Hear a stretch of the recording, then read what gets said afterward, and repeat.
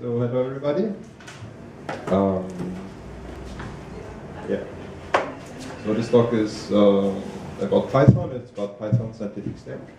I want to give you a short, very short introduction because we have about 30 minutes. So it's a quite ambitious goal. So we are more interested in getting a feeling at what is there and to give you some orientation if you're interested in this topic, and it's more aimed at beginners and newcomers. So if you're working with Python on, let's say, on a regular basis, there won't be that many new things for you. So about me, I work as a data scientist at the Austrian Institute of Technology. There I mainly do statistical modeling and data analysis together with visualizations. And yeah, I'm using Python for a few years now. Before that, I was primarily using MATLAB and also R to some extent. And yeah, when I started, I was quite confused because you have a lot of different projects, and yeah, it's open source, and so every now and then somebody starts a new project on its own, and then there are so many different ways to do things that it's quite complicated when you're not used to it. So I want to give you some overview of how the scientific stack is structured, and then we'll take a look at some examples so that you see how these tools are applied in practice. Before we go into detail, if you're interested in this topic, Python and data, there's currently a meetup under construction. It's PyData if you want to look it up. PyData Vienna. Yeah, but it's not the content of this presentation here. So, let's see. So what are we going to talk about? First, we'll try to answer the question why you might consider Python for scientific computing. Then I would like to show you how this scientific stack is structured, then how to get started, and finally we have a few examples. I've prepared 3, but we'll see how far we get, and hopefully there's also time for your questions. So, okay. Why consider Python for scientific computing? Well, there is a quote, and I think it quite nicely summarizes why Python is interesting. For those who know MATLAB,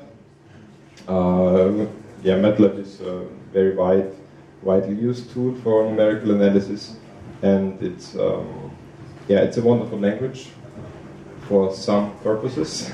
And this quote is a wonderful language for a wide range of numerical analysis.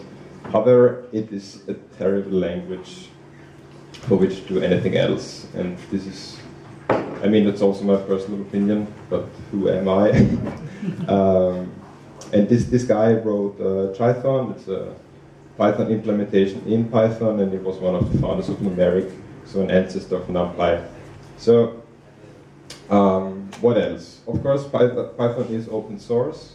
It ships with a lot of libraries for scientific computing. They are quite mature. Since it's a scripting language, you can do rapid prototyping.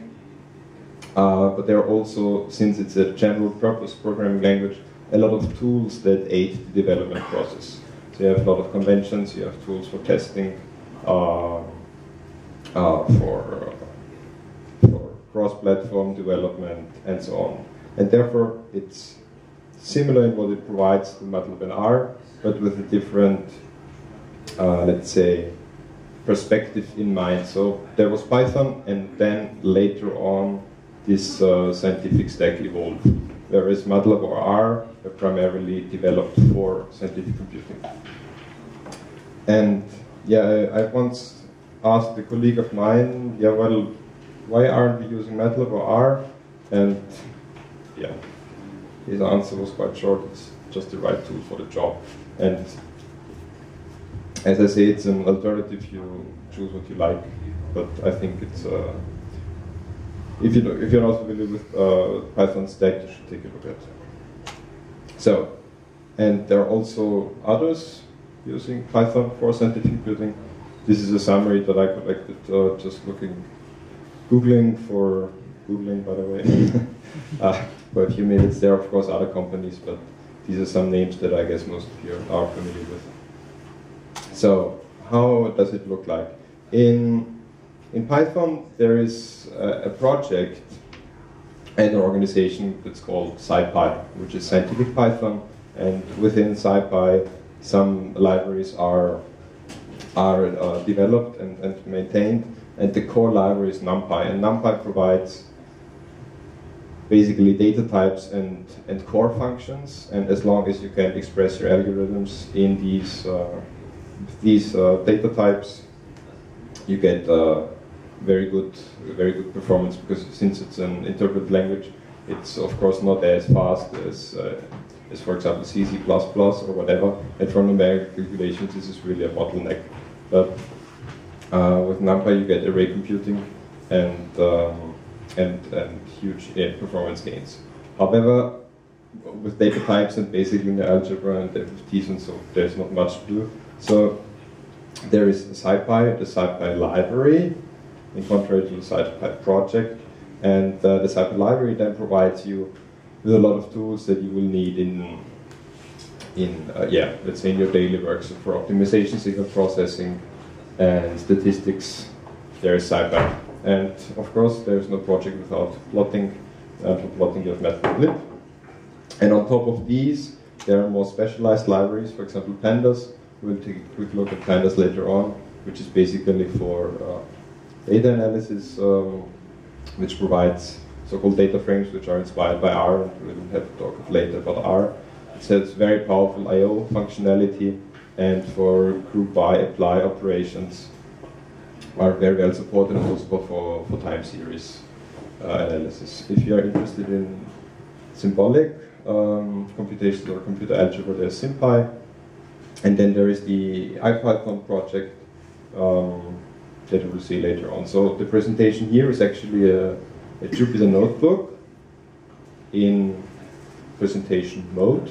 So you will see later on what this means. But this is something that evolved out of the IPython project. Of course, I mean, these are the core libraries, and then there's much more. So for example, if you need some statistics, statistical models, you might find them in stats models. If you're into machine learning, there's scikit-learn. If you are into image processing, there's scikit-image. If you are more on the natural language processing side, there's the natural language toolkit, and yeah, and on and on and on. But the core libraries are the ones I mentioned before, and almost all other projects build on top of these. So the question is how you get these things running, especially under Windows. It's often a bit tricky, because there are wrappers around C and Fortran libraries, and the easiest way is just to use a scientific distribution, because unlike MATLAB, or for example in MATLAB, I mean, it's super easy, you just download or buy, depends, everything, and it's just contained in a single box, and you never have to leave it. But in Python it's not that obvious, but scientific distributions ship with a lot of libraries, and then you just can get started. So they have a same default of packages. They offer package environment management, which is a great plus. You have interactive Python, you get Spider. Spider is a very simple IDE. It's like RStudio or MATLAB. And then you have the Jupyter notebook, which we'll see shortly in action. So this was, in just a few words, what there is. And now we have, I don't know, 20 to 15 minutes to see how this looks like when you apply these tools. Do you have any questions so far? Okay, it's fine. Then there's more time for the examples. So,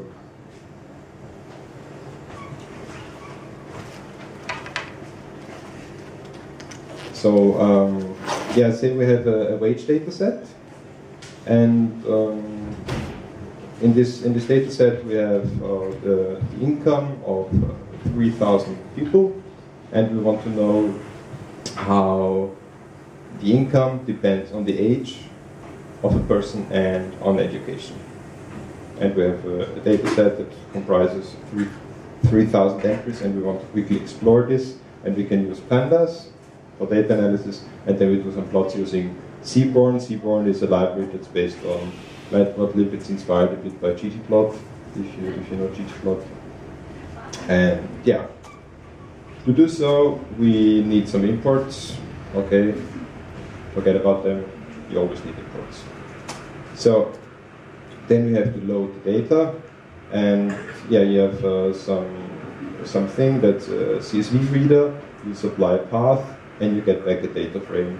And we later need the order for our plots, but you can forget this for now. So a data frame is like a table in Excel. It has columns, it has an index, and we see, okay, the first entry is a person, 18 years old. The record is from 2006. It's a male person who was never married. And somewhere it has an income. The wage, it's in $1,000 per year. So it's $75,000. Okay, so some information, and we want to explore it. So what can we do? We can first ask, okay, what kind of variables are there? And since in Python everything is an object, these data frames also have a lot of attributes. So if you want to check, okay, what kind of variables are there, you can ask, give me the columns, and then you get a list. And for example, we have the ones that we have already seen there. But for now, we are only interested in age and wage. So these are the variables that we are interested in. Often at the beginning, it's useful to get a quick overview, what is there. So we let the data set describe itself. And for example, we learned that the youngest participant in our study is 18 years old, the oldest is 80 years old, and there is some person earning quite a lot of money. But that's only some raw numbers and not very, very insightful, so we make a plot. And as I said, the data frame is an object.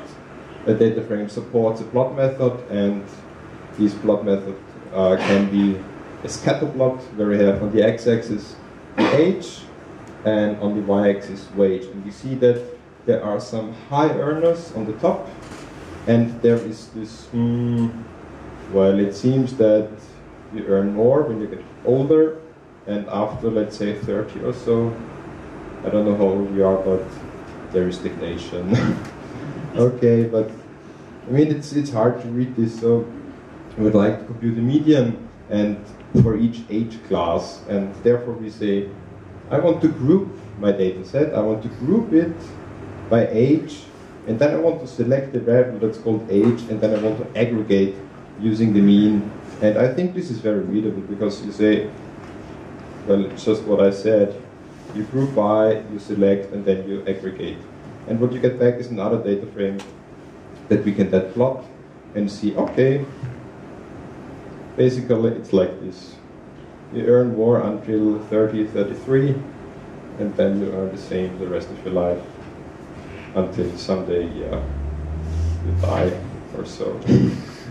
But of course it's more complicated, because maybe it depends on whether you went to school or not, and we can also ask this question, and therefore we make another plot, it's a box plot, where we say, okay, I want to group internally, I want to group by educational level, and then I want the wage shown, and this is what we see here. And it's actually the case that when you have some advanced degree, you earn most, but it's not necessary, because we have here some outliers who quit high school and yeah, are still earning quite a lot. So I don't know what you're doing, but this is what the statistic says.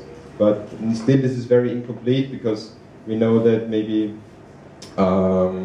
if you have some migrational background, you might be disadvantaged or so. So we could say, I want to group additionally by race in this case, and we get these overview graphics where we see, for example, here on the rightmost plot, that if you are other, okay, no, other is maybe not the best example, but let's say if you are black, it's always bad to be black, so we already know that.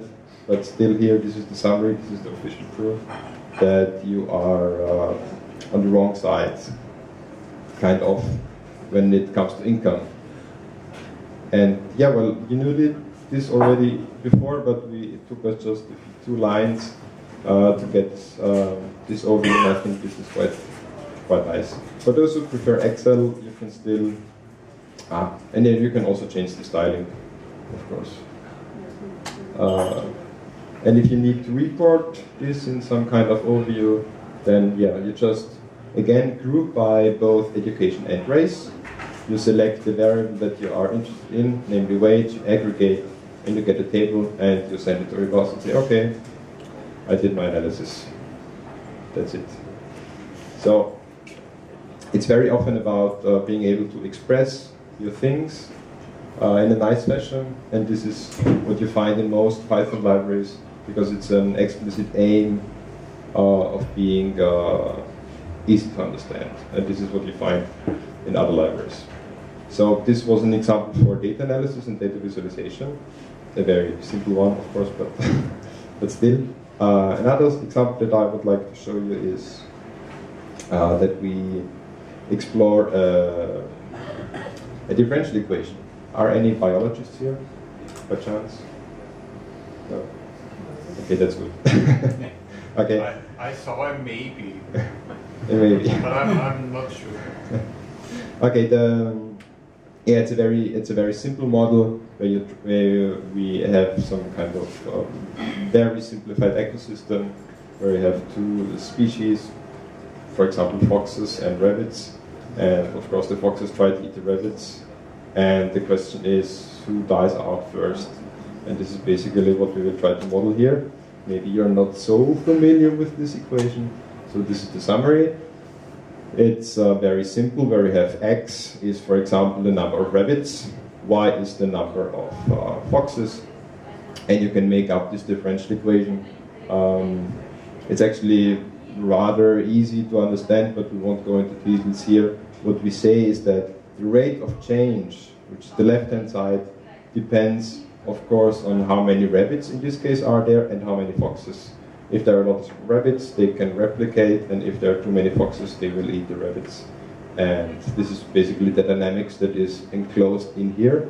And yeah, we can try to solve it and see how it looks like. Again, we need imports. Forget about imports. Then we need a solver. We need a solver for an ordinary differential equation, and there it is. And to use this solver, it says that you have to wrap the right-hand side of your equation, so the right-hand side, this is this part here, in a function. And we can do this, and this is basically the right-hand side. So you have the derivative with respect to both variables, and it's this the thing that we had before. And then you just pass it to a solver. You need to give initial conditions, so how many foxes and rabbits are at the beginning, and then you need time. You always need time, actually. And then you solve. That's it, you get this overview.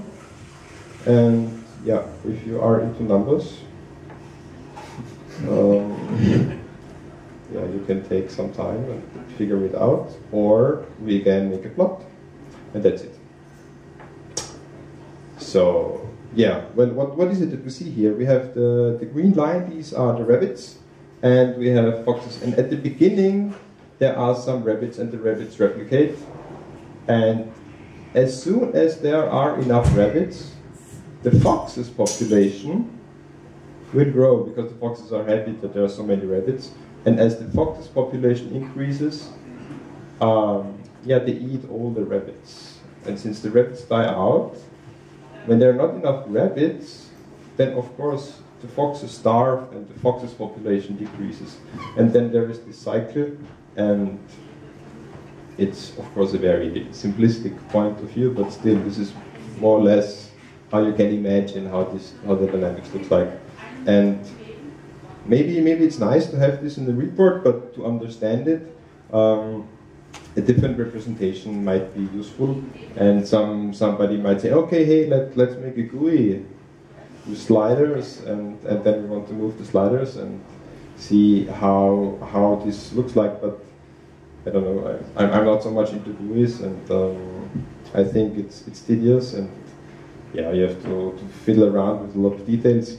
But we can still give it a try, and with a Jupyter notebook, it's actually quite simple. So, namely, it's as easy as that it already ships. If there's an interactive function, and when you pass this function another function with keyword arguments and provide ranges for the variables, then it will automatically produce, for example, sliders. And then you can, let's say, for example, we start with half a fox, and we still see that it does not die. Maybe this is a modeling error, but let's see. So this half of a fox, yeah, it survives until, let's say, 2, and since there are so many rabbits, then that this half of a fox replicates and it gets a one fox, and then there's, well, actually pretty much foxes here. And the thing is that we can now vary the parameters here, and this alpha was the coefficient that we had in front of the rabbit population. And when we decrease alpha, we see that they slowly replicate, and when we increase alpha, we see that they quickly replicate. And then we can say, okay, beta, I don't really know what beta is, but you can vary it. We could look it up, okay, but we don't have a lot of time, but you can imagine that if you're then discussing the dynamics of the system and arguing, okay, Blue, I think that beta is more important than delta, then yeah, you can just move the sliders, and it was no work. I mean, here we had the plot before, and we just wrapped it in a function. That's it, so we have to solve it anyway, we have to plot it anyway, and there is the wrapper, and then you pass it to some other function, and you get all this comfort, and a nice GUI, so I think that's quite cool. And yeah, then we are preparing for our last another very simplistic example. Are there any doctors here? Medical doctors? So that's also very good, thank you. Yeah, we have an example, it's a heart data set. It's a classification problem where you have some patients, and you know that these patients suffer from a heart disease, and then you do some measurements and an interview, and the idea behind this data set is that you want to train a classifier that tells you which indicators are important, and therefore we can kind of play medical doctors. So again, we need imports, and we again skip these. So the data set has a chest pain variable, for example, when the patient says, okay, I suffer from chest pain. There's also a thallium stress, whoever knows what that is. And there is this heart disease. So there's a test, and if this AHD variable says, what's the actual value? No, the patient does not suffer from a heart disease, and if it says yes, it does suffer from a heart disease. And we just have to read the data in. You always have to read the data in, of course.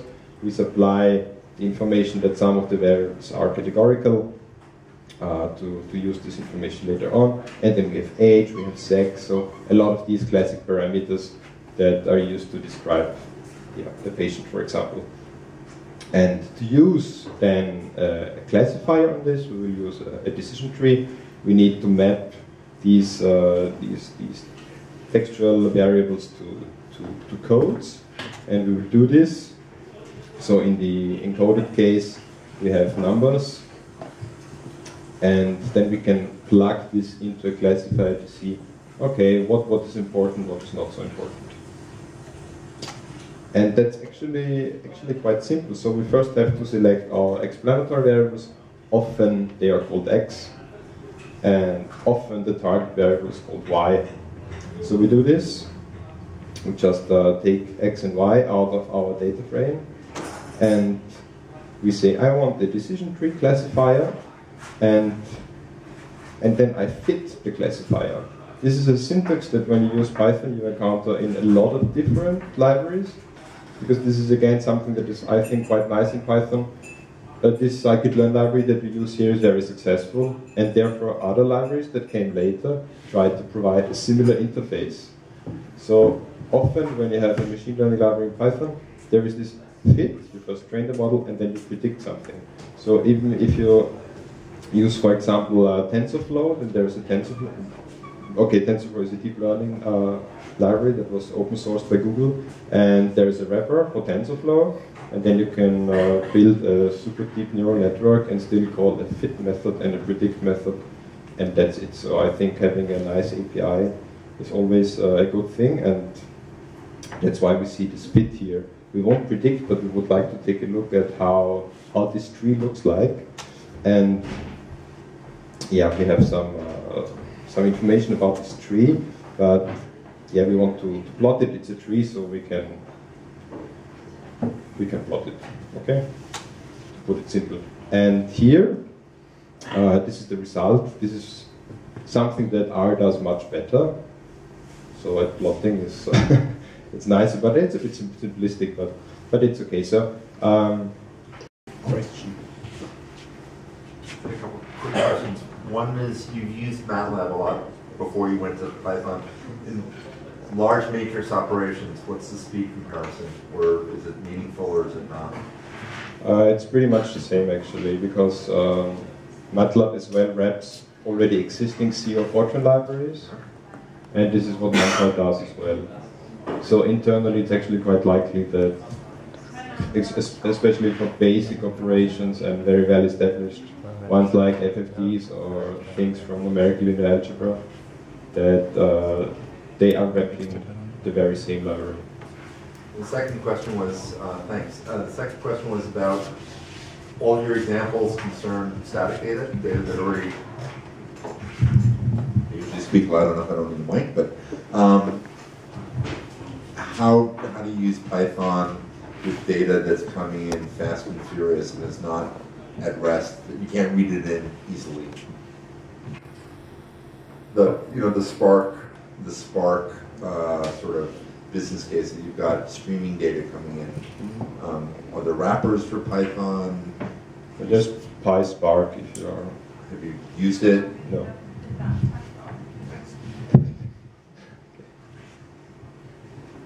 Questions?